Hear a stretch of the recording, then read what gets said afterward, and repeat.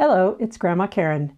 Now that you've done your homework and learned about some of the buttons and dials on your sewing machine, we are ready to learn about the presser feet and how to use your hands to sew. You'll practice sewing on paper in our next lesson.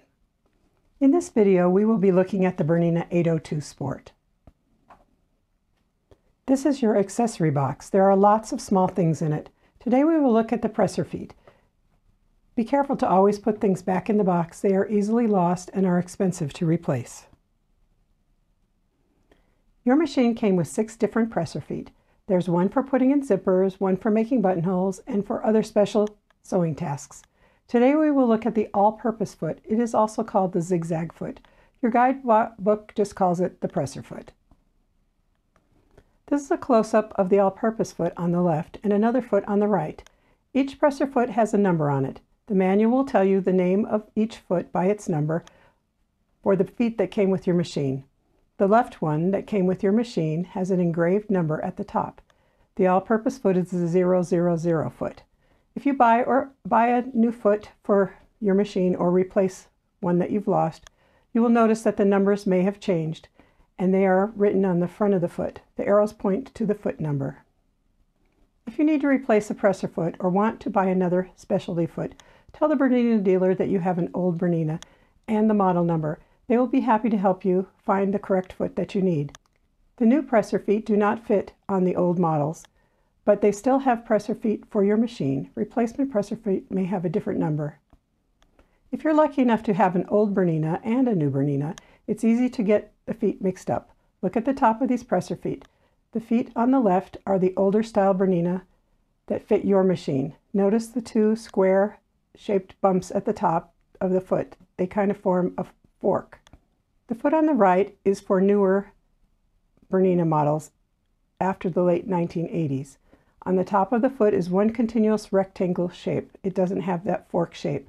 This is how you tell the difference if you have feet from different models and you get mixed up. There are a few things that the all-purpose or zigzag foot have. First, the yellow arrow is pointing to an indented line in the front of the foot. It is directly in front of the needle, in the center of the foot. We will use this as a guideline when we sew on the next lesson. The red arrow is pointing to an oval hole in the foot. This is where the needle goes into the fabric. The green line points to a slit in the middle of the foot. This is where we put the thread under the presser foot before we start to sew. Even the bottom of the foot can tell you a lot. The foot on the left has an oval hole found on the zigzag or the all-purpose foot. The oval hole has room for the needle to swing left and right to do a zigzag stitch or a decorative stitch. The foot on the right has a very narrow hole. This is not the all-purpose foot, it is the straight stitch foot. These are not zigzag or all-purpose feet. Some of these may have come with your machine. Others are optional presser feet that you can buy. Notice that each has a number on it, on the shaft or engraved at the top. We will talk about these more in another lesson. Here are some close-up photos. At the top of the presser foot there is a cone-shaped hole. On the sewing machine there is a little ice cream cone shape that is pointing down. This is where the presser foot gets attached to the machine. Remember the presser foot clamping lever from our last lesson? The green arrow is pointing to it. It is used to hold the presser foot in place. It's a good idea to have a small plate or bowl next to you when you're sewing. You place small parts in the plate so they don't fall on the floor. This plate has the presser foot that I took off the machine. I also use it to put pieces of thread and fabric in, sort of like a little small trash plate. We take the presser foot off when we change the feet, when we clean and oil the machine, and we change the needle. Put the presser foot up, and the needle needs to be up also. And then we're going to tilt this foot to the side, and we're going to find the little ice cream cone that's sticking down and take it like that. Make sure it's on there, and then we're going to take the clamping lever and push it down. And then to take the foot off again, the presser foot has to be up. We undo the little clamping lever, tilt it to the side, and it comes off. It can get confusing when I say foot. When I say foot in the videos, I'm referring to the presser foot. When I talk about the foot control or the foot pedal, I will call it by its full name, foot control or foot pedal. Now that you understand presser feet, you are almost ready for the next lesson where we actually get to sew. First, we need to talk about something you use to sew, and that's your hands. Each of your hands has a job when you are sewing. It doesn't matter if you're left-handed or right-handed, each hand has its own job. Your left hand is the steering hand. When you steer a car, you steer gently and just a little bit at a time. We don't jerk the wheel to make corrections. It's a small, gentle change in our steering. As you sew, you will do the same thing. You will steer or guide the fabric so you can sew on a line or sew with the edge of the fabric along a line. It is important to be accurate. When you steer, you use your left hand and will steer gently and move or steer the fabric a little bit to make corrections. Your right hand is a straightening hand. One thing the right hand does is pull out pins.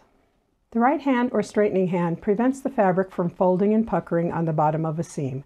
It makes sure the edges of the fabric are matching up. It rearranges the fabric and prevents it from falling off the table. It also arranges the fabric, or the paper in this case, so it doesn't bump into the right side of the throat of the machine. It helps so the fabric doesn't get caught where it shouldn't. Understanding what your straightening hand, the right hand, does may seem confusing for now. You don't need to remember all of this. You'll gradually learn what your hands do as you learn to sew on the machine. I will remind you as we learn, and your mentor will also remind you. Just remember, left hand steers or guides, and right hand straightens and removes pins. We will talk about and practice this in coming videos. You have heard me describe a lot of things today, but your homework is not very hard. For your homework, you need to show your teacher, your parent, or mentor that you understand and can do the following things. You can pause the video, or you can take a photo of the homework. 1. Find the all-purpose foot. 2. Take the foot off the machine. 3. Put the foot back on the machine. 4. Tell your mentor what your left hand does while you're sewing at the sewing machine. 5. Tell your mentor what your right hand does while you're sewing at the sewing machine. I'm excited because in our next lesson, we will get to practice all you have learned so far. You're going to sew on paper with no thread. We will also talk about sewing fast and slow, and you'll get to practice using your steering hand and your straightening hand. See you next time. And here's a note for the mentor. For the next lesson, you will need to set up the sewing machine on the table with the chair that you and your student found to be the best place. Have the sewing machine unthreaded. No thread in the bobbin, no thread on the top. Print out the 3 practice sheets or look at them and draw your own. They are listed under the link for video 4.